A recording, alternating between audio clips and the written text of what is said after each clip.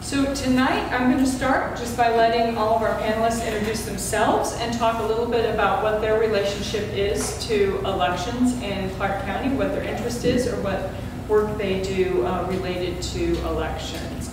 So we'll go ahead and just start here. So, do you think we need? I do, yeah, use the mic. The mics are better, I'm just shouting. No one wants to shout.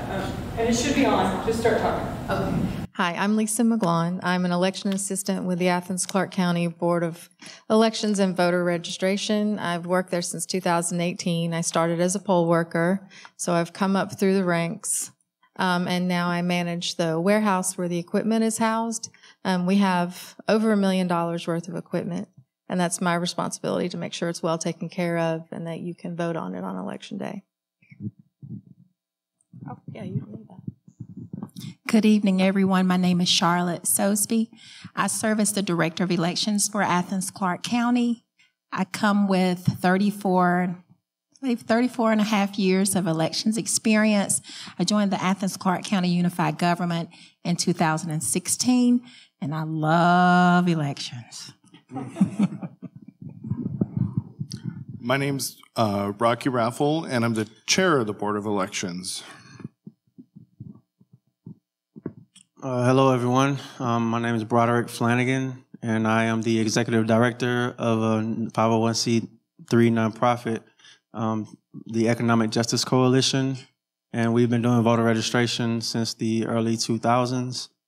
We took a break and started back up around 2008, I want to say, and we've registered or updated the voter registration information of nearly 23,000 people in the Northeast Georgia region over the years. So I wanted to start tonight with a question about how does the number of registered voters generally and the percentage of voters participating in elections in Athens compare to overall state rates, to national rates? Does being in a university town affect that number? Are there other social and economic factors that might affect what percentage of registered voters we have here in Athens-Clarke County? Currently in Athens-Clarke County, we have roughly 72,000 registered voters. And our population, of course, is close to 130,000. So I would say that's a pretty good percentage when it comes to registered voters. And we're always looking for ways where we can encourage our community to register to vote. We conduct voter education sessions, and we host our National Voter Registration Week, of course, and we want to attract our community. When it comes to voter turnout, it really depends on what type of election it is. So normally, we try to prepare, of course, for 100%. Who wouldn't want 100%? And so we keep that factor in mind, and we always go back and look at what history tells us, which it tells us a lot about what the voting habit is for our community. And so depending on the election, unfortunately, the special elections and runoffs usually run pretty low digits. I've seen some very low voter turnouts, 9%. If I could think of one of the lower percentages, and that was in a special election like a referendum. Well, I'm going to say something like a SPLOST. But when we have a gubernatorial election, it's usually in the 50 percentile. But there's something about when we have the presidential election that just brings everybody out, and that's when we are in the 70 percentile. One of the things that recently we were listening to some of the webinars that we're part of, different organizations, and we found that Georgia, alongside with Texas, we're right there under Texas when it comes to voting early. So we know that there's some habits of voting early. I encourage voting early, and that's one of the things that we try to make sure we do is have as many opportunities for our voters to cast their ballots early. Our board is very gracious about providing additional days and times, extended hours for our advanced voters. And so we're like up in the 58%, I believe, when it comes to advanced voting. And but yeah, that's where we are as far as our population. And I'm going to leave a little bit for Rocky and Lisa to add to. Yeah, I don't have a lot to add. I would say that on average across the state, we're a little lower generally than we should be as far as turnout usually. A city like ours should probably be having a higher rate of voters, which is disappointing to me every time, even if it's an East Bluffs. Like, the board's always asking, how can we get these people out? How can we tell them this is happening? How can we explain that everything is important and that you should vote on everything because it affects your life and all that? And I think from our standpoint over at Economic Justice Coalition, when you think about going further into the data and looking at the racial demographics or the racial breakdown of the vote, in many cases, African Americans are still turning out very disproportionately lower than their counterparts. And so we try to find ways to encourage other minority groups to participate civically as well, to increase those numbers and that type of engagement. We believe everyone should have an opportunity to participate in the democratic process. And we try to find creative ways to engage those populations, to get them to turn out, to get them registered, to let them know about the upcoming elections. That's a big bulk of the work that we do. There's I won't go into that right now, but, there's just a lot of reasons why people sometimes from those communities don't show up to vote. We're dedicated to staying engaged with those populations and keeping them informed through a lot of education, advocacy, and engagement. I don't think anybody talked about college voting. So I can do that a little bit, and then Charlotte might have something she wants to add. Then UGA, I think, does affect our voter population in that they come and go every 4 years. So our registration numbers sometimes fluctuate, showing that decrease and increase. Not every student that comes here registers in Clarke County. They may stay registered in their home county.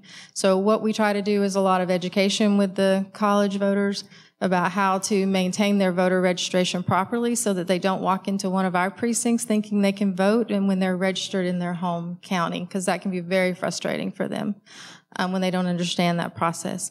We also hold voting when we're invited on the UGA campus at the Tate Center. Usually during 2020, we were asked to hold voting in Stegman, which was really wonderful. We had a large turnout. We also held a voter event recently on the UGA campus to give them some of this information and help them understand what their responsibilities are towards their registration and what might happen if they go to the DMV and move their driver's license to their new college address. Well, that will relocate their voting registration unless they fill out the paperwork properly, and they don't always know that. So we just try to be there for them. Yeah, the one thing that I would add to the Tate Center thing is kind of like a future of elections dream that I have is, so with the Tate Center, there's only Clarke County voters that can vote there. Is someday in the future, if we can have universal voting where all the students can vote at the Tate Center, because I think it's doable, hopefully, but I think we need to change the laws and stuff to do that. But I mean, where else in the state do you have a representation of the entire state, people from all over, so they can just cast their vote while they're at college and not have to drive 4 hours down to Waycross to vote? There's also a lot of people who come into the community to work every day from surrounding counties as well. So I can see that as potentially helping people. I think all of you have already been touching on some aspects of outreach that either Athens-Clarke County or the board or NGOs do to try to get people registered to vote. Is there any more you'd like to share about maybe some of the outreach you've been doing? And we were already talking about UGA. Broderick, did you want to share a little more about? Sure. The Economic Justice Coalition, of course, we're a nonpartisan nonprofit organization. We do have reach in the Northeast Georgia region, though. We serve about a 13-county region, which includes Athens-Clarke County.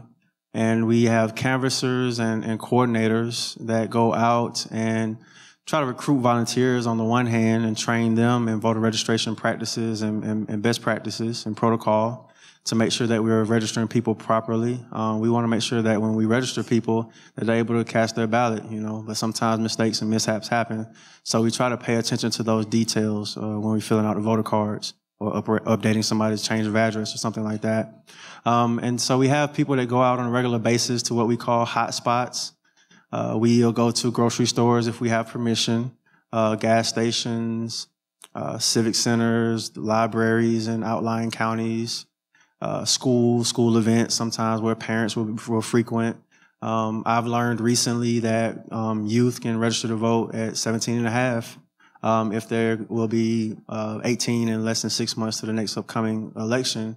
They can go ahead and register, if I'm not mistaken.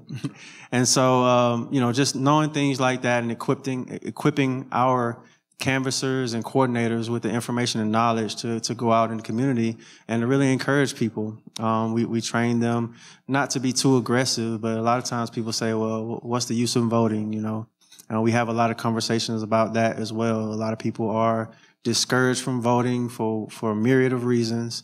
And we want to combat that because, again, we think that people should participate in the civic process and what version of democracy we have.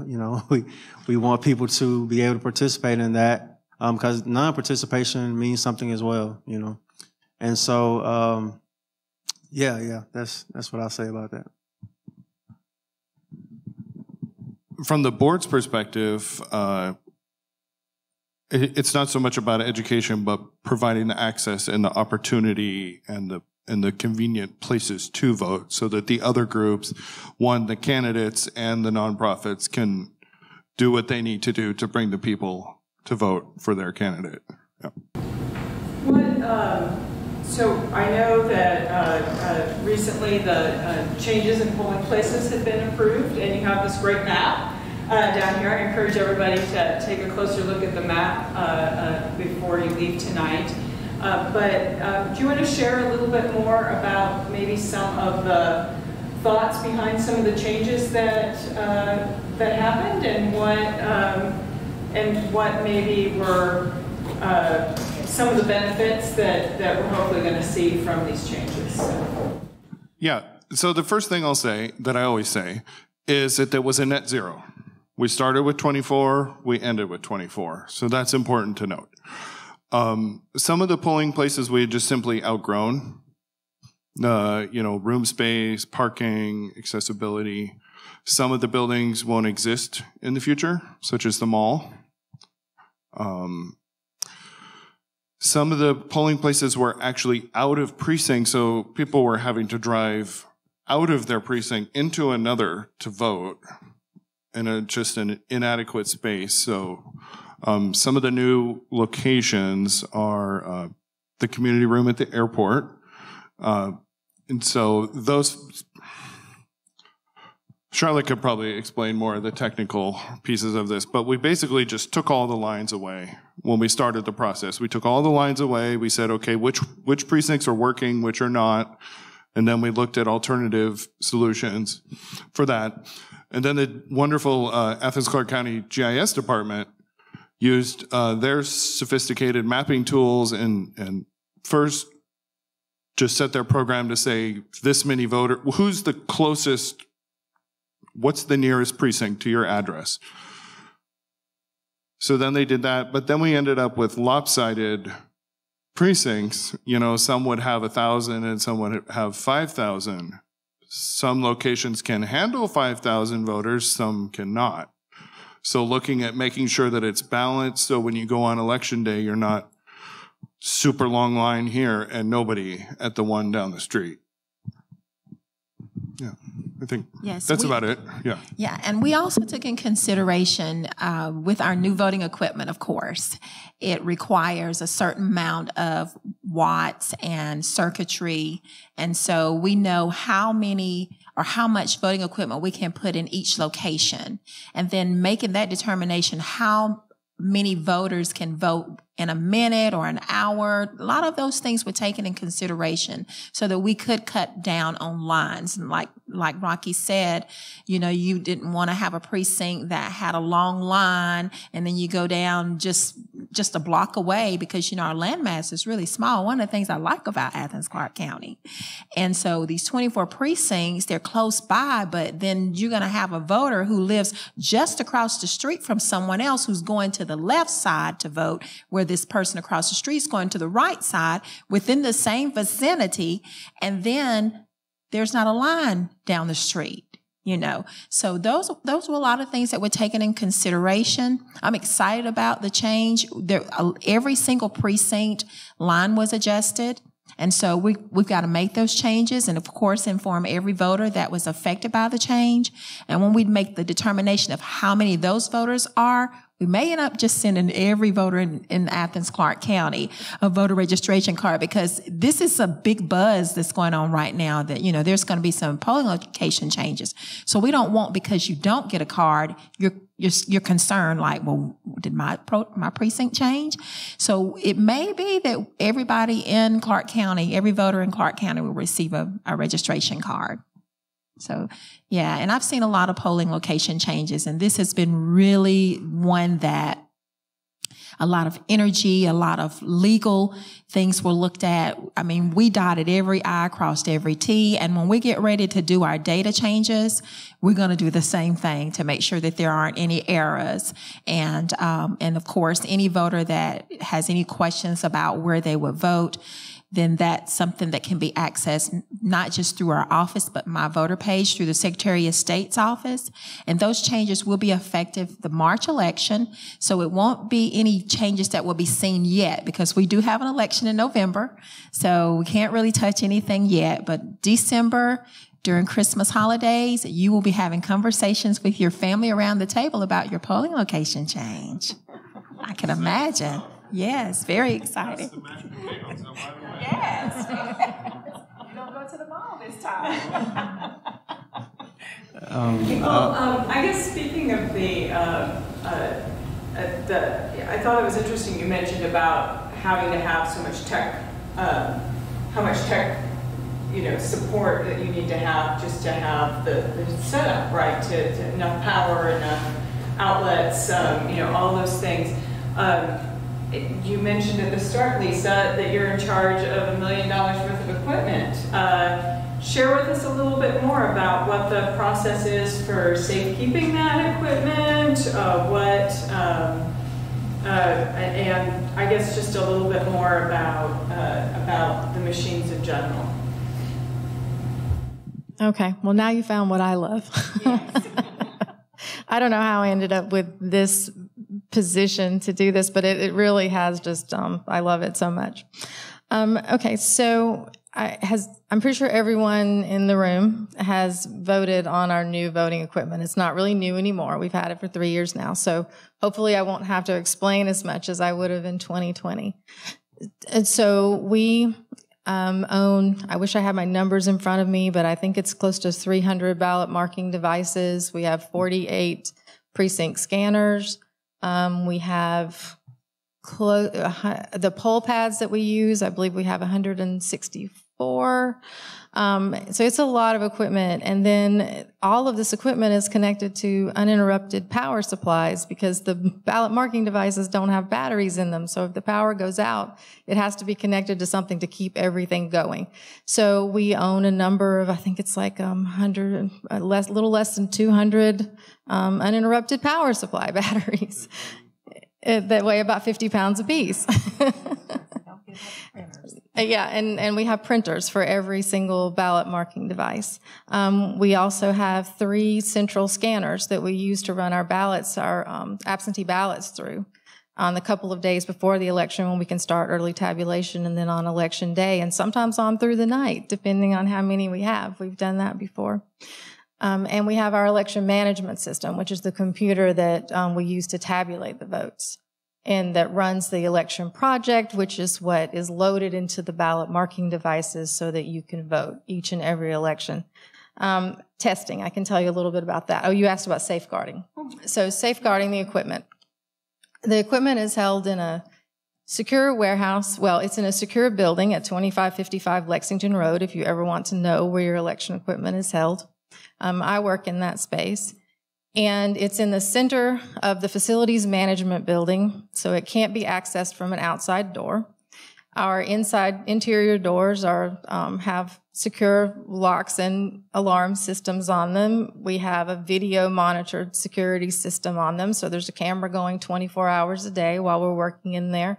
And when we're not there, we know what's happening. So it's very secure. And the room where the election management system is held is in a separate room with separate locks. So no one goes in there unless they sign in, and I know that they're going in and out.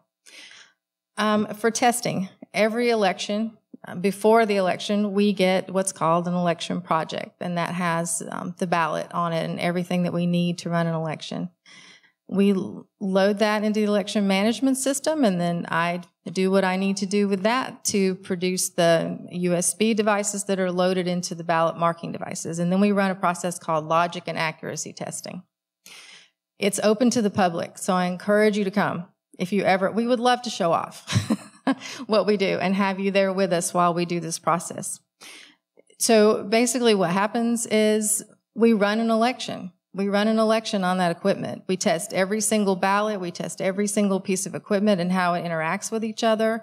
And then it's uploaded into the election management system, and we make sure that those results are accurate before any piece of equipment is ever sent out. Huh? We test every single piece of equipment before it goes out. And if something is found that is not to our liking, no matter what it is, it could be something very minor, like, maybe we can't get the time to set correctly on the BMD. It just doesn't go out. And we have enough equipment that we can replace it with one that's operating completely properly. And then the Secretary of State's office helps us repair any equipment that is broken. What's that? Can you, anytime you touch it or like open it, talk about the tamper. Okay. Yeah. All right. So we have logs. It's our equipment maintenance log, basically like any warehouse would have, where every piece of equipment has a serial number on it. Every time we touch the equipment, it's documented. Every time a seal is opened, we documented that we broke that seal and the number of the seal, and then replace it with a new seal. So there is a lot of security that goes on with each piece of equipment, and we track all of it so that if you ever came and asked us, hey, that BMD over there, what locations has it been to? How many times has it been used? What elections was it used for? Has it ever been pulled for maintenance? We can tell you. Which is very important, I think, so that everyone knows that their equipment is in good working order. And just to add a little to that, once the equipment is tested, it's set aside for election day, and then it's the seal is logged on the recap sheet that the poll manager receives at the polling precinct. They're to verify that same seal is on there to make sure that it has not been tampered with from testing onto election day. And then once those votes are recorded on election night, there's another seal that's put on the machine. It's recorded on the recap sheet by the manager, and it's verified by our office when it returns to the warehouse. So there's a log of every time it's touched, every time a seal is placed on it, and it's verified every single time. And as Lisa mentioned, it's open to the public. You can go, you can watch it, bring a friend that may not vote like you, that may vote opposite of you, so they can come and watch it. Media, come and see what they're doing, watch what they're doing. They're doing good work, good, honest work in that warehouse. And just to allay your fears, no one ever touches our equipment unless someone who is employed by the Athens-Clarke County Board of Election and Voter Registration knows about it. Okay. So I guess I'd like to know a little bit more about, and I think I'd like to hear from all of you on this, but maybe a little bit more as to or about what Athens-Clarke County is doing, but also what you hear from people on this topic. But what is being done to make voting more accessible for people with altered abilities, or even like the quantity and locations of drop boxes for absentee voting? I'd like to hear a little bit from both perspectives there too. So, what's being done and how people are perceiving it, I guess, would be. So I'll talk a little bit about the drop boxes. So during the 2020 election, there was an emergency plan that was put in place by the Secretary of State's office and the State Election Board that allowed for counties to have drop boxes for voters to return their absentee ballots.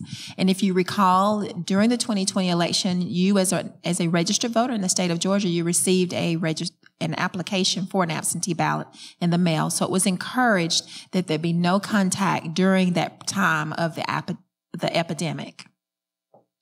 So the drop boxes were put in place, and at the time, Clarke County had, I believe, 8 drop boxes throughout the county, and they were pretty much, I'm going to say, 9. Okay. Yeah, because I think we added one at the last minute. Yeah, so they were pretty scattered out and in, not like close vicinity of each other, but scattered out where we could provide that access to all of our voters, not just in a certain area downtown or in different areas of Athens-Clarke County. And then in 2021, there was a Senate bill that passed, Senate Bill 202, that only allowed for counties to have only one drop box depending on your population, your voting population. And I believe the threshold is 100,000. You could have more.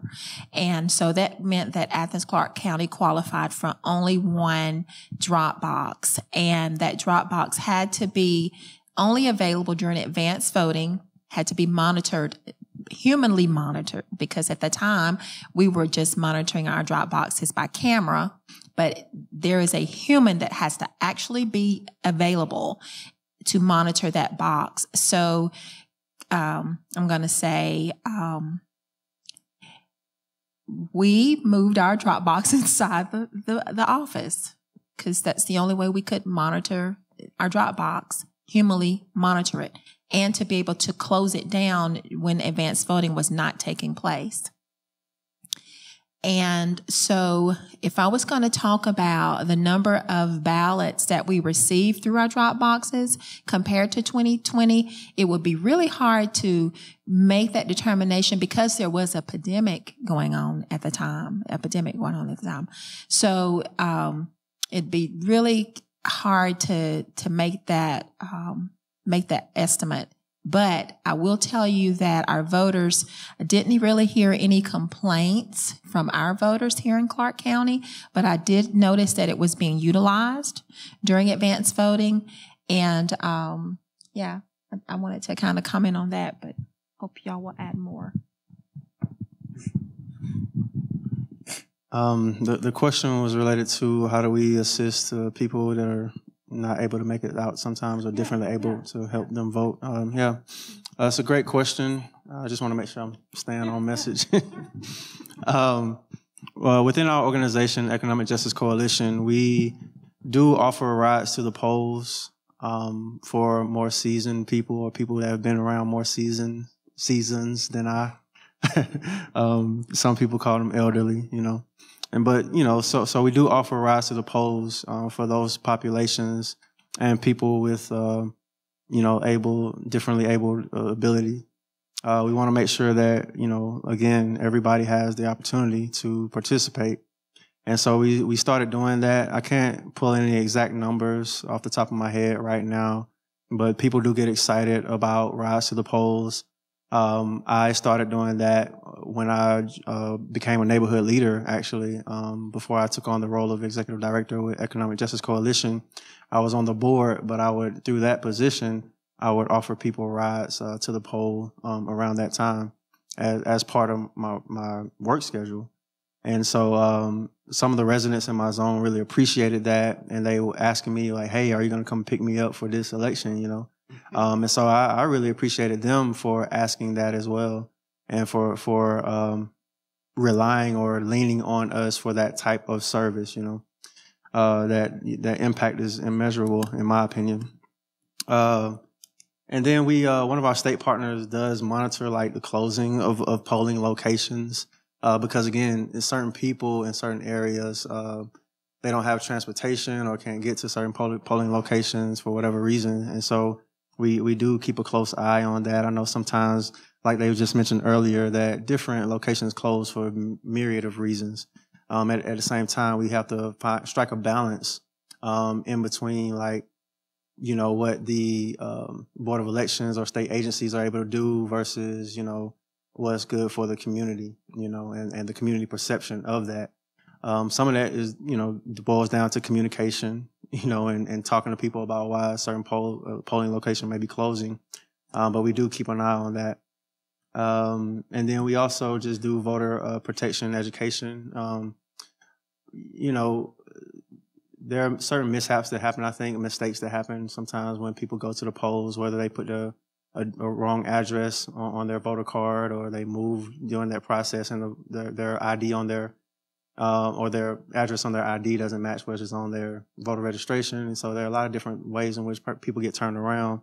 We try to do voter protection in those cases as well. And then we also offer like absentee ballots for people, or at least encourage people to fill out absentee ballots. We can't turn them in for them, of course, but we do let people know about like what are the deadlines for absentee ballots, and then we help pass those out or help people understand where to get those and what to do. Because some people are just unaware of that process, you know, and don't know what to do or how to do it. And we try to inform people on that too, or point them to websites that have that information. You asked about educating disabled voters or helping to provide for them. So recently there was a National Week of Disabled Voter Education Week, or Disabled Voter Rights Week, and we held an event at the library that was just for that, and we put a lot of effort into that. We had transit there to help people understand ways to get to the polls and how to use their transportation effectively if they needed help. We had a computer there and an application available if anyone wanted to apply to be a poll worker. We could help them apply and get them in to help us, because we love to have all kinds of people from the community help us on the polls. We didn't have the turnout that we wanted, but we were really there. We were there and tried our best to provide that information to the community. Now, the American with Disabilities Act and the Help America Vote Act require, which we want to provide these things, but they require us to provide a piece of equipment that is accessible for people who are visually impaired, or you know, or they need to use headphones, you know, to listen to the ballot. So we have that available to them. They can increase the font on the ballot if that helps, so that they can see the writing a little bit better. So that has to be provided there for them. And then when we were considering these precincts, we also had the precinct changes, we had to consider places that met ADA requirements so that people can get in and out easily. And there are a lot of requirements, and believe me, we go out with our tape measures and our device that measures the pounds per inch to open a door, to make sure that everyone that we comply with these laws and everyone is able to vote as easily as everyone else.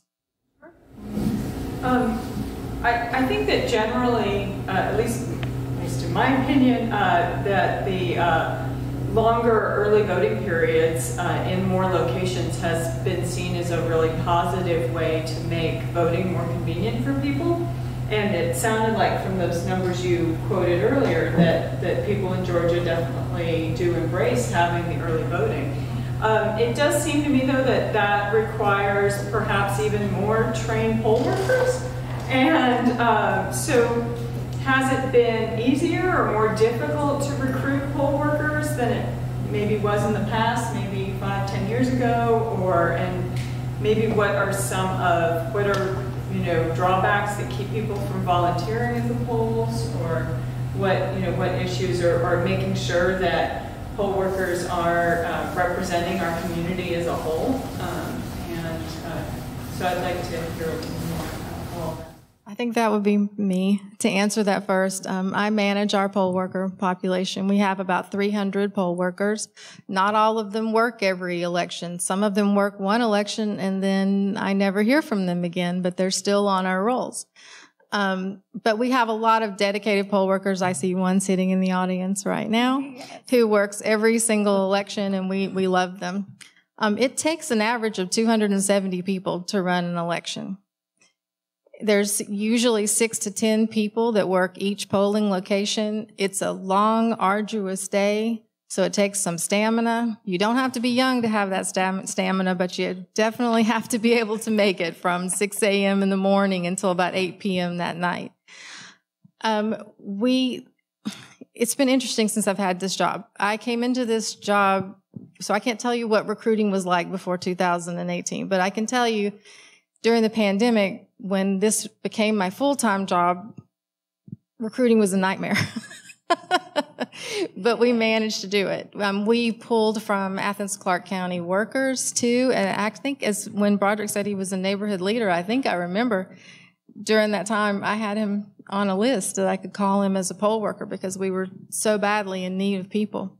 Of course, things have settled out now, and usually when we open our application, which is about 3 months before each election, sometimes we'll get as many as 200 or 300 applications. I mean, it's been a lot. Like during 2022, we got a lot of applications, more people than we could hire.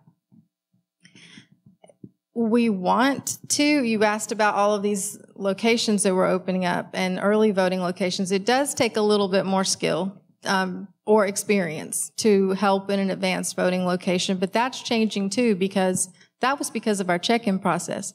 But our check-in process has changed now too. The state has made it much easier, so it's like working on election day. So I think that that's going to open up some opportunities for our poll workers. We're looking very closely at providing shift work for our early voting workers specifically. So because there are so many hours and so many days in a row, and they also work election day, most of them, they're exhausted by the time election day comes around.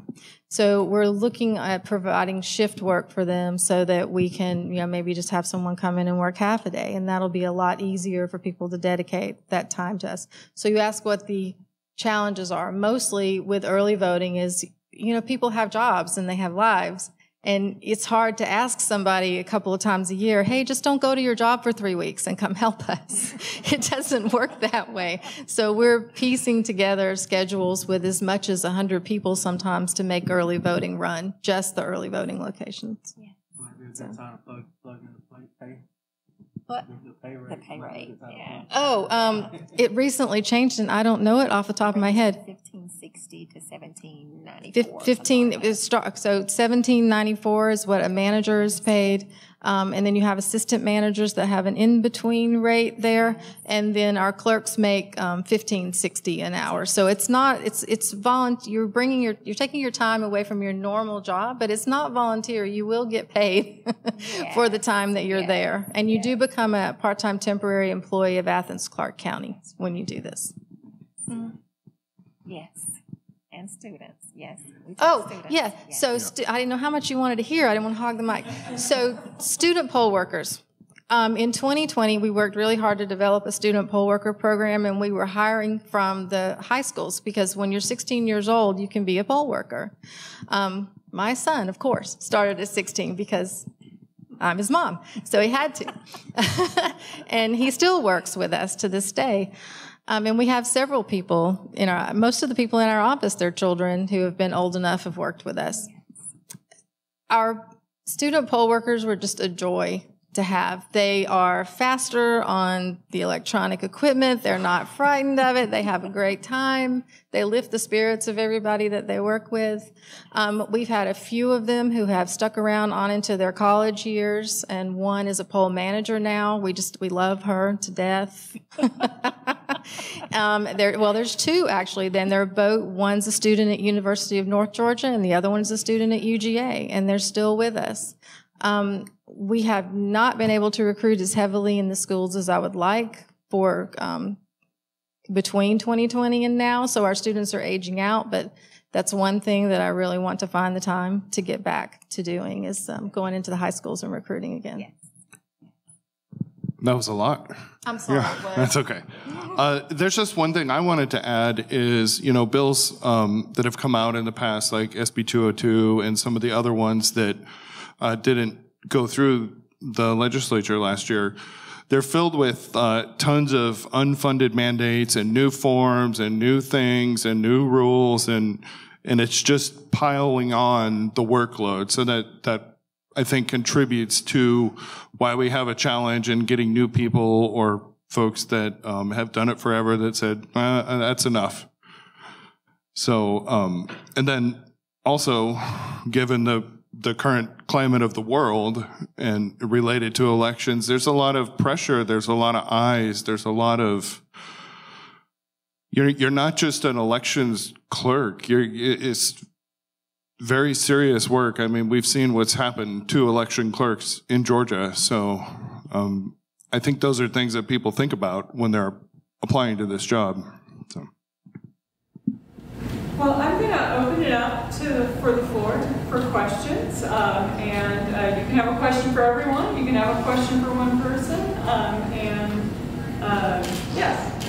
Could you talk a little bit about how you interface with the Secretary of State, if at all, with the Board of Elections? And not familiar with the details, but I think there's a relatively new procedure which can involve, in certain circumstances, intervention at the County Board of Elections area.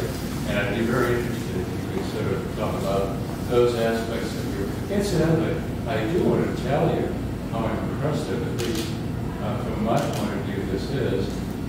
What a terrific job you're doing. And I was an election judge in Texas, and Karen worked elections in Texas for many years. So we say that with a great deal of respect for what you're doing. Well, thank you.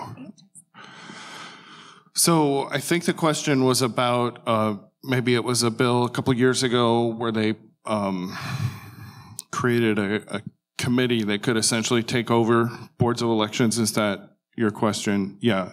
So as a board member, that's a person. I'll speak personally first. That's an intimidation. I'm not worried about that. We're here to do a job for the voters, so I'll say that. But as a board, we're just trying to find the line between how do we follow the law and the rules that are put forward by the state election board, but how do we innovate within the law? How do we find that one little thing that makes it a little bit better here and there? Much like, we were talking about the poll pads, or not the poll pads, sorry, looking at the wrong line, the drop boxes. So that was an innovative way to provide access. Well, what happened in 2020? Some candidates won, some didn't. And then they created bills based on conspiracy theories that aren't true, and now we don't have drop boxes. That's how I believe it all went down, right? So just finding ways to be innovative in what we're doing. One of the things we're working on currently, we're in the process of selecting a vendor, is providing our elections materials in Spanish. We're not going as far as the ballot itself, but we're hoping to have a sample ballot that's printed in Spanish. And some of the education materials that are in the office is a way to innovate, try to do new things. Yes, so Georgia is a top-down state. So we follow the Secretary of State office, seeking their leadership on a lot of the bills that are passed in legislature. And then within our counties, we try to create best practices. And not only just the Secretary of State's office and the General Assembly, it's also the State Election Board. And so that's where our rules and regulations come from that are followed by the acts or the bills that are passed. And so, and then of course our election board, our local election board, again, creates policies and things that tag on to those bills and rules. And we just follow with best practices. 159 counties, and then there's 159 ways to get our jobs done. But I appreciate you sharing that about being an election judge. I always wondered what, the election judge versus what we actually do. And it's basically the same thing what the poll workers do. So that's interesting. And I hope you'll consider joining us. Well, I'm afraid I made out. And I mean by that, as you have absolutely accurately stated, it is a very physically and sometimes even emotionally demanding job. And it really is essential to be up to it. And I'm so pleased, as a gratuitous comment, to hear that you are considering shift work. That can make a huge difference. And we did not have that when we were in Texas. I think you'll hear about a lot of states doing it because it's a big topic. When we went to our national conference, I attended a breakout session, and I specifically wanted to go to hear about that. And I was surprised at how many states are already having shift work. So I've brought it back and I said, we're going to talk about this. I know it's been something that we've kind of touched on, but we're going to try it out in November. So hopefully by the November 2024 election, we'll have it all worked out. Yeah. It's good to hear. I mean, a 14-hour day.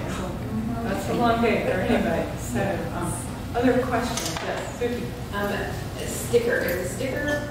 Can you speak to, you're talking about innovation, I thought that was pretty innovative. Can you speak to what you all have the city doing, or the challenge that you imparted about the stickers? I do love a good voting sticker. I was excited. It's really the main reason to vote here. Yes. So yes, I'm so excited about this. So I wanted to get some kind of feedback and engagement with our community. So I shared with the staff. I said, y'all, I think we need to come up with our own advanced voting sticker. We have the Georgia Peach, and that's a sticker that everybody has. But I would like for our voters to be traveling, like maybe to a meeting during advanced voting, and they go into another county and somebody has on a sticker and it's recognized, oh, that's a Clarke County advanced voting sticker. I want to think we're the first county maybe in the state of Georgia who's doing this. And I'm really excited. We pitched it to our community. I actually turned in 4 myself and mine didn't get picked. Well, I'm surprised. But anyway, so I think we narrowed it down to like 4 finalists. We had over 400 entries. Yes. Wow. Yes. Wow. There was some classes, I think 3rd graders or 4th graders that had submitted some. They were adorable. But we will be announcing, I think tomorrow, the winner of our sticker contest. And I think it's going to be revealed tomorrow. Soon. No, I don't think it's been revealed yet, but we've revealed it to the winner, I think. And I think Athens is going to be very pleased about this sticker. And I have, Lisa doesn't know this yet, but this is what I want to do, is I want our advanced voters to receive 2 stickers when they vote early. I want them to receive the advanced voting sticker, but I also want them to have the peach sticker so they can wear it on election day. Because one of the things I don't like to see is that an advanced voter is out walking in the community and somebody thinks they didn't vote. You mean they haven't voted? So have that peach sticker as well so that they can have that on election day. That's important. I remember my grandmother having her peach sticker, and she kept it on her apron. And one day she was out at the grocery store and she had her apron on, and I don't even think she knew it. And I said, Grandma, you know you got your peach sticker on, don't you? She said, oh, I wear that everywhere when I'm baking. So yeah, and I've seen them on the back of people's Bibles.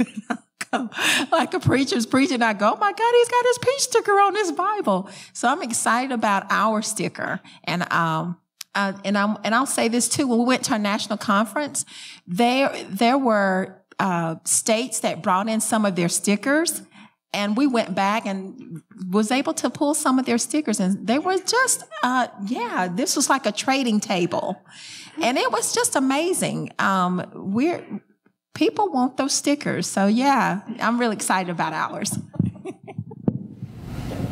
Okay, yes. I would just go out and build on what Bruce said. I honestly think that poll workers should be treated the same way that jury duty is. Everybody should have to do it. Everybody gets paid. It gets cycled through. Hey, it's a system we have to do just like the jury does. But with that being said, I wondered if all of y'all could talk about the challenges of battling misinformation just in the current culture that we have, especially around the technicalities of voting. I mean, like Lisa, you went through all of those different layers of transparency that we have, but most people don't know it, and that misinformation still passes through so much. So I wondered if y'all could talk about any challenges y'all have, especially challenges that your office has received, including like any OR requests, which I know has been happening around the state. And then to Broderick, I wondered if you could speak a little bit about just the challenges more of interacting with the public around that, how that misinformation creates so much distrust and apathy, around our voting. So. I'll start with the misinformation, and then one of the things I do as chair is I make a proactive effort to talk to the media, to explain what's happening, to keep folks informed, what little media we have in this town, just to explain what's happening, educate people, just be a face in the community so people know that they can trust our elections office and they can trust the process. And you mentioned, Lisa talked about the transparency, but that's like a 16th of all the other checks and balances in the system.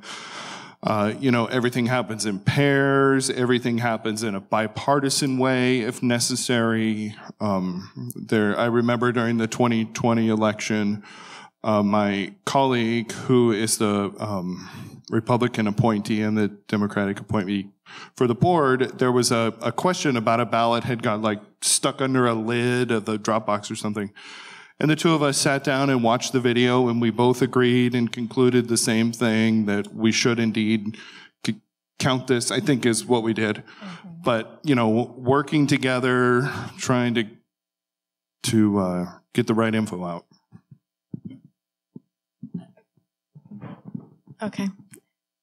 So mis and disinformation is a huge problem. It's a problem all over the country. It's not just in elections, it's in everything. It's hard to know what to believe anymore. But for us, Charlotte mentioned going to our national conference. Some of the breakout sessions that I focused on were the mis and disinformation sessions that were held by Homeland Security and the FBI and CISA. Please do not ask me right now what CISA stands for. It's basically the cybersecurity a branch of Homeland Security.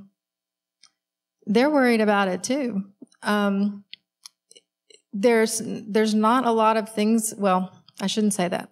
There are things that we can do at the level that we're at. Make sure that we're constantly putting out accurate information. Make sure that when our clerks or Charlotte or I talk to someone on the phone, that we're patient with them. We're giving them the correct information. We're assuaging their fears as much as we can. I mean, sometimes it feels like being a counselor the closer it gets to elections, but that's our job, so we don't mind doing that. For me, where I deal with it the most is people that come to observe election processes in the warehouse. So after elections, when we do our risk limiting audit, There'll be hopefully not as many people as there were in 2020, but hopefully there will be people who come from the community to watch us, and people always have questions. Some people come because they're skeptical and because they want to catch you doing something. But by the time they leave, I think most of the time we've won them over, and they realize that their votes are in good hands in Clarke County. So a lot of times it's just a face that we put on for the community, making sure that we're out there talking to them, telling them what we know as the truth with the job that we do every day, and hopefully correcting mistakes or just misinformation that they have about the processes that we do. And hopefully it makes them feel better. Yes, and I'm always encouraging them to get involved so you can see elections from all sides. And there's no other way to see it than from a poll worker standpoint. And you get to see, how all of the security measures are in place. When you're trained as a poll worker, you understand the fact that there's not just one person who is in the room, so to speak, all the time, touching one thing all the time.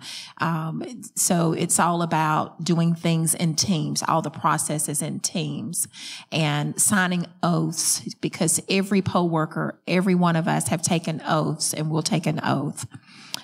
Talking about open records requests, boy, were we flooded with open records requests after the 2020 elections. And usually those come after election periods, but open records requests never stop. We have an average of maybe 4 or 5 a month. And again, it's about being transparent, honoring those open records requests according to the Open Records Act, answering them timely. Is definitely proof that we're not hiding anything. We're being very transparent. And of course, we always encourage our community to come out to our sessions that we teach so that we can provide any type of changes that might have taken place in the General Assembly.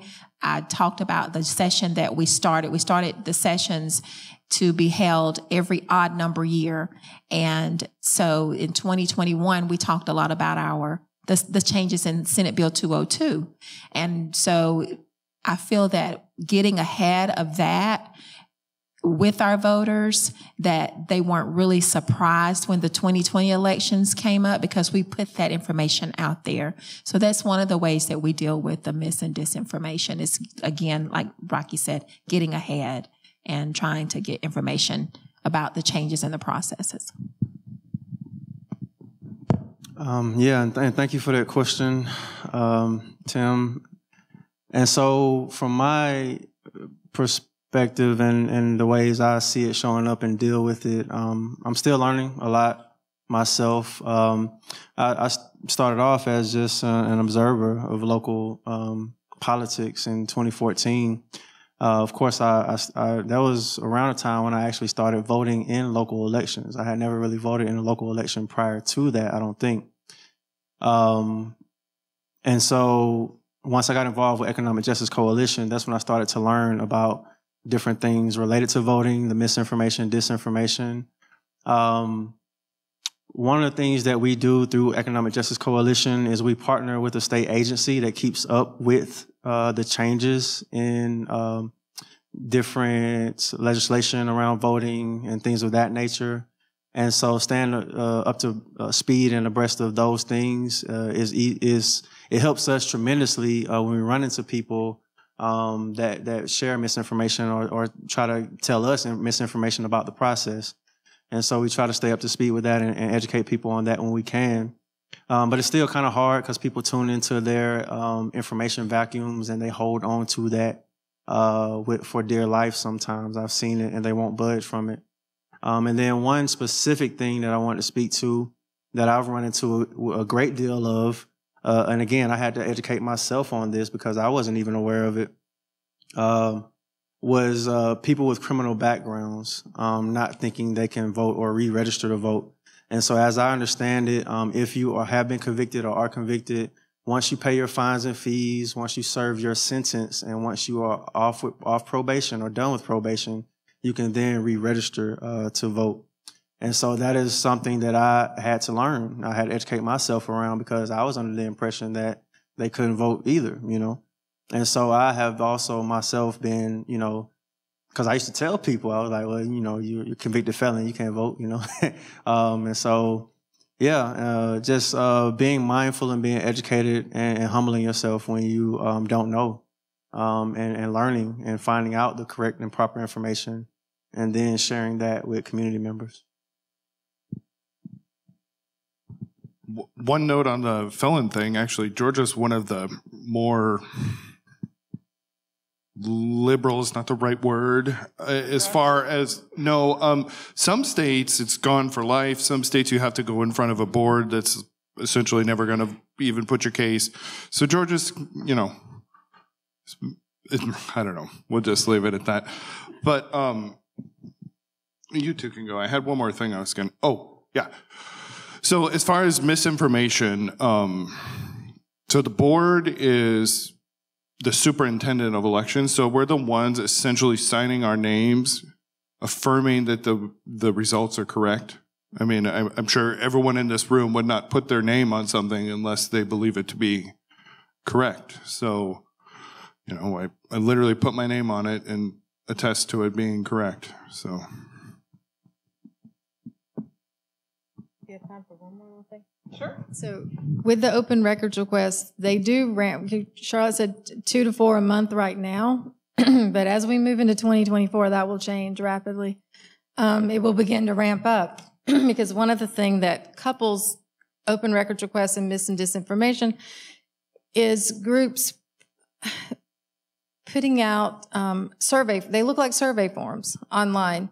And you fill it out, and the next thing you know, you've requested information from election offices all over the country, you know. And it's actually used as a denial of service attack. It makes us so busy answering within 3 days, because we have to stay within the law, all of these open records requests that are basically just repeats, one after another, people not even knowing what they're asking for. That we can't, it makes it very difficult to continue to do our own work, which is the purpose of those. So if you see those, please do not fill out those surveys unless you do really want the SOVC report from the 2019 election, you know, or something like that. Don't do it unless you really, really want this information. And if you do, then yes, please ask for it. I want to create chaos in the office. Yeah, so we make a mistake and then they come and take, like it's all like calculated. Mm-hmm. One more thing I wanted to add too is that I have heard of and witnessed situations, mostly not in Athens, but in more rural counties, or heard horror stories of people trying to go vote and then being turned away from the poll for reasons that could have been avoided or fixed, but not sharing the information on how to fix it. And so we could talk about that a little bit in terms of provisional ballots and things of that nature. I'm not well versed in it, so but I did want to bring that up because I've heard of that happening, and then that's why we do some of the voter election and protection education training that we do to inform people that, hey, when you get turned away at the polls, give us a call, let us know the situation, and if we can try to help you rectify it and figure out a way to let you cast your ballot that same day or the next day, then that's what we are here for, to try to help you do that. So if I can elaborate a little more on that, when a voter shows up at the polling location and their name is not found on the voter list, they have the option of voting a provisional ballot. But before they do that, our poll workers contacts our office first so that we can rectify the situation, because it could be easily something that they're at the wrong polling location, or that their name was misspelled, or the date of birth was transposed for some reason that the voter registration wasn't found, that their name was taken off of the voter list and captured by another county incorrectly, or their name was removed because somehow they're marked deceased. They really didn't pass away, but they had the same name as a voter who passed away. And the wrong voter got removed. So there are errors sometimes that are done, mistakes, and so that's an opportunity to correct that, because a lot of the times when a voter goes to vote, that's the only time that they're going to have contact with our office is through that poll worker. So it's important that the poll worker calls our office so that we can reconcile with that voter and find out why their name is not on the voter list. But again, if nothing is able to be resolved at the time of that conversation, then the voter is allowed to vote a provisional ballot. One of the things that changed in the 2022 election is if a voter goes to a polling location between the hours of 7 a.m. and 4:59 p.m., then they have to vote at their polling location. Can't go to the wrong polling location and say, well, I just want to vote a provisional ballot. You can only vote a provisional ballot in the wrong polling location after 5 p.m. Again, you have to be registered to vote. Okay, so that's a new rule, and what that cut down on, there's some good and bad things about that. What it did improve on is if a voter goes to the wrong polling location before 5 p.m., they have to go to their correct polling location. One good thing about that is they're going to get the ballot that they're assigned to. They're going to get the ballot that has the districts in it that they should vote in. So from 5 p.m. to 7 p.m., you can vote in the wrong precinct, but you may not get the ballot that has your districts on it. That particular precinct may not have that particular paper ballot with your districts on it. So you could be in Commission District 2, but that precinct only has Commission District 1 and 9 ballot.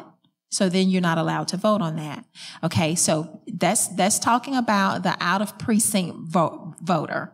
But if a voter's name is not on the list for whatever reason, then once it's not reconciled with the poll manager and with our office, then the voter's voting a provisional ballot. We take 72 hours from that time to try to reconcile and determine if that person's ballot should count or not. And if it is determined that it is able to be counted, then we send a letter to the voter to say your ballot counted, and then in the future, this is where you should vote because technically you voted at the wrong precinct. Or we were able to find your voter registration and was able to make the correction so that you would not have this issue the next election. But then there are some voters, unfortunately, that vote a provisional ballot and we're not able to determine if the ballot should count. And so following that, we do send a letter to the voter to say that your ballot was not counted, but here is a voter registration form, or we did receive your voter registration form from where you filled it out at the time of voting, and that your new polling location will be this particular location. So we try to reconcile all of those situations that if a voter that happens again, they won't have a problem with voting. Well, I think we're about ready to wrap up for the evening, but I thought at first I would let maybe we just start down with Broderick and come down the line and just I always feel like, what do you want people to know about elections in Athens, right? Or what do you want people to tell their friends about tomorrow? And just, or any last words you want to utter? Whatever you want to talk about, I'm open. Economic Justice Coalition, again, 501c3, nonpartisan. We look for events and places to do voter registration. We do intentionally reach out to areas where there are large populations and people of color who are usually not engaged sometimes in the process to try to get them engaged. But again, we register whoever wants to get registered with us. And so we also try to work with people who are unhoused in certain situations, informing them that they can get an ID at the Board of Elections, a free voter ID. And many of them run into so many other barriers, though, from having an address and to a myriad of other things, including, just trying to find a good quality of life. And so we do, though, try to reach out to all those special populations and inform them, engage them, let them know what's going on in the community, provide opportunities for them to get engaged. We look for a partnership. We have a partnership with Athens-Clarke County Library and other spaces here in Athens. Trying to work with ACC Transit. A lot of people go through our transit system at the Multimodal Center. And so I've been trying to reach out to them to get them to allow us to do voter registration there, because I see so many people when I ride the bus sometimes coming through the multimodal center. And then just want to encourage everybody to go out and vote. There's some important elections are coming up. Can't tell people how to vote, but we do want people to exercise their right, and encourage your friends to vote as well. I think I've said most of what I wanted to say. You know, our board is a hardworking group of 5 very dedicated individuals who have 5 different opinions, and we find a way forward. We find a way to make it better, to provide better access to the ballot. Yeah, leave it at that. So I just want to encourage everybody to always keep up with if you're registered to vote or not. My spiel to my family is if you didn't vote in the last election, you need to verify if you're registered to vote, because things happen. There are errors that could hinder you from voting, and the day of the election is not the day to check. The last day to register to vote is not the day to check. The day that you go and vote is not the day to check. You should be checking your registration prior to the last day to register to vote to make sure your name is on the voter list.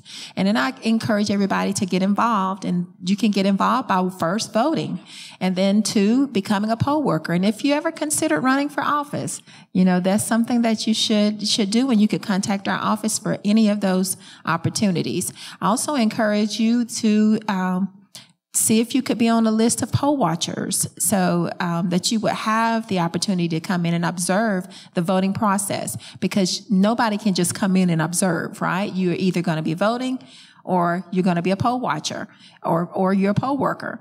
And poll watchers are selected or appointed by candidates or by political parties. So if you want to get involved, those are ways to get involved. And of course, our office is always available. You can contact us if you ever need us to come and speak to you, your Sunday school class, if you want to host something at your house or whatever, we're available. We'll be glad to come over and give you a little bit of what we do, because we love what we do. It's our life, and we love it. I don't think Charlotte left me anything to say. I was ticking off in my head. She was like, all right. The cards. Do you have the early voting dates? It starts on this early voting this is next year. Yeah, the last day to register to vote is October 10th for the November 7th election. Early voting starts on October 16th through 11/3. And what's the next one? Oh, last day to request an absentee ballot is the 27th of October. So, I mean, I could say a little bit about our office.